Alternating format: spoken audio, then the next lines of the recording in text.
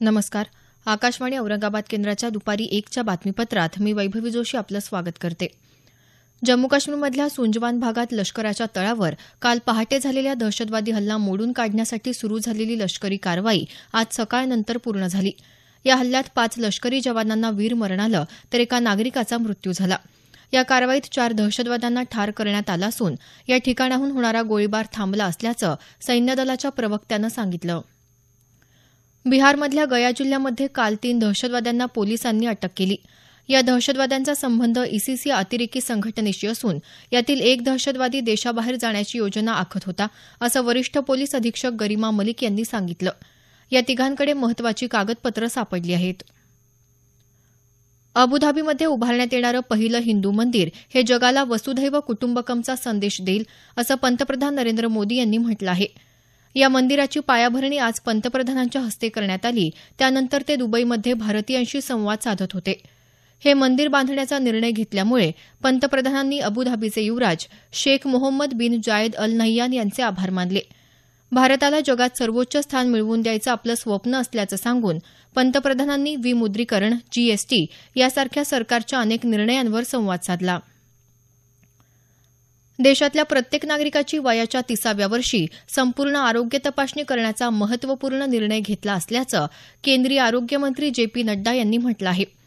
औरंगाबाद इथं कर्करोग रुग्णालयात आज भाभाट्रॉन 2 या यंत्राचं लोकार्पण आणि 165 खाटांच्या इमारतीच्या कोनशिलेचं अनावरण आरोग्यमंत्र्यांच्या हस्ते झालं, त्यावेळी ते बोलत होते.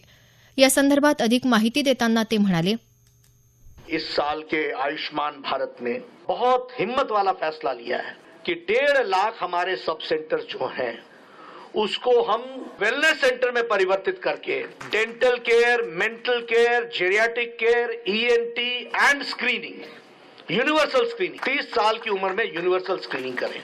और स्क्रीनिंग भी किस चीज की करें? Cervix cancer, breast cancer, oral cancer, hypertension और डायबिटीज. इन 5 चीजों की हम यूनिवर्सल स्क्रीनिंग हर व्यक्ति की 30 साल की उम्र में करने वाले हैं.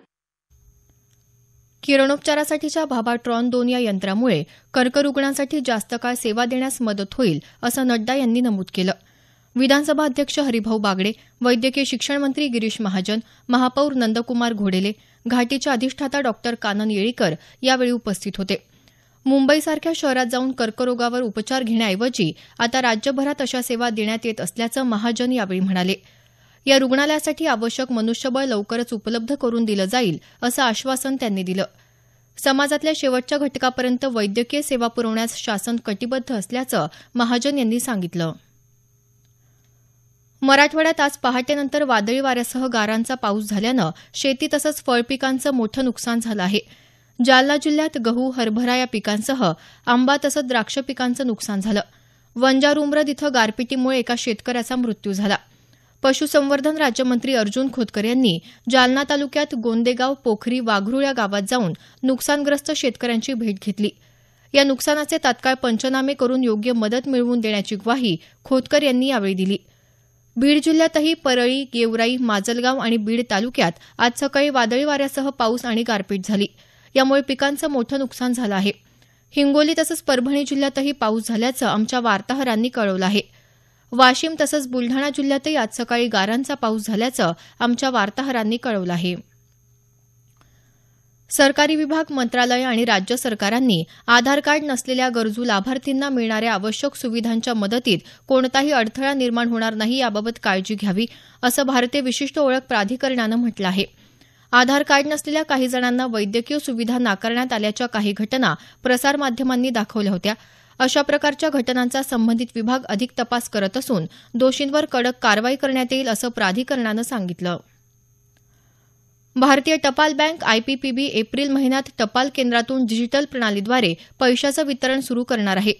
ही सेवा शहर तसंच ग्रामीण दोन्ही क्षेत्रात उपलब्ध होणार असून ग्रामीण टपाल सेवक तसंच पोस्टमन यांच्या मदतीनं या सेवेचा लाभ ग्राहकांना मिळू शकेल, असं दूरसंवाद मंत्रालयानं स्पष्ट केलं आहे.